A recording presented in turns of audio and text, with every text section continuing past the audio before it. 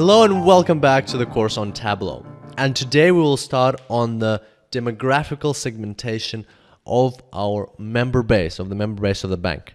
So what do we mean by that? Well, we want to see some visuals representing the gender of the members or the customers of the bank, the different types of professions they're in, their different age groups, and so on. So let's get started with that. First thing we're going to do is we're going to change the name of this worksheet to map, and then now we're going to create a new worksheet. And let's not forget to constantly save our progress by pressing Ctrl S. So here we're going to just create a very simple visualization, which is going to be a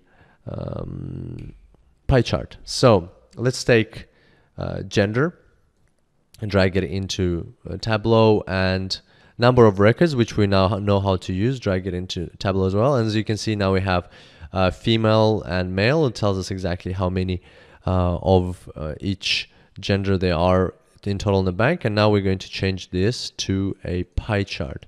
Probably not the best way to change it to a pie chart. Let's try this way. So there we go. If you use the show me functionality, you get this pretty pie chart. Now you can make it a bit bigger if you like. Maybe change the size. Now what we're after is some labels here, because we can see what's going on. Well, first of all, probably change the colors. We'll change male to blue and female to pink, so they're intuitive. And now we want some obviously some numbers in here, and what we're going to do is take this sum of number of records, and well, let's just take number of records from the measures and we'll drag them into label. And what we can see here is the total number of males and females that were bank with our bank. We can change the format here just to see this a little bit better and keep it consistent with this part of the future dashboard. So with this worksheet where everything is 12 and bold, so we'll change that here. But for a pie chart, you're not probably interested in the total number of the people or males and females. You want the percentages. So how do we get percentages? And this is where we start working with table calculations. It's a very powerful feature in Tableau, and this is the first time we're introducing it. So it's going to be very helpful going forward for us.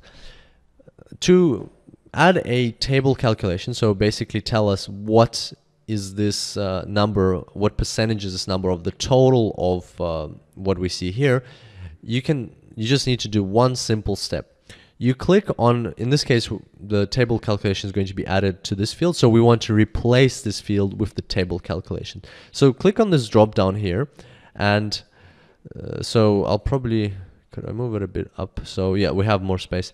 So click on the drop down here and select quick table calculation. And here, from the quick table calculation, select percent of total.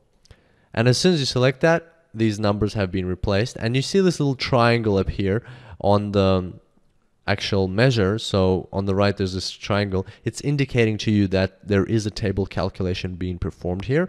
And if you go here, you can see quick table calculation. It's telling you which one has been selected, and it is percent of total as we selected it.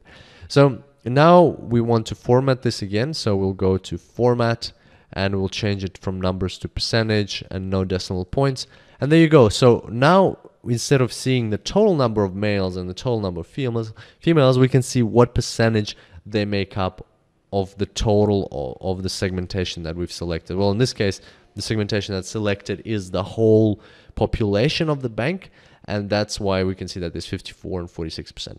And you will see what I mean by selected segmentation when we move on to creating the dashboard. It will become more clear how by selecting different segments of our bank, these percentages will actually change. So that is how you perform table calculations. This is the most simple one. It is called percentage of total. You'll be using it quite a lot. It's very handy to quickly change from absolute numbers to relative percentages. And there are more table calculations, and we will explore them further on down the track. So that's all for today. I look forward to seeing you next time, and until then, happy analyzing.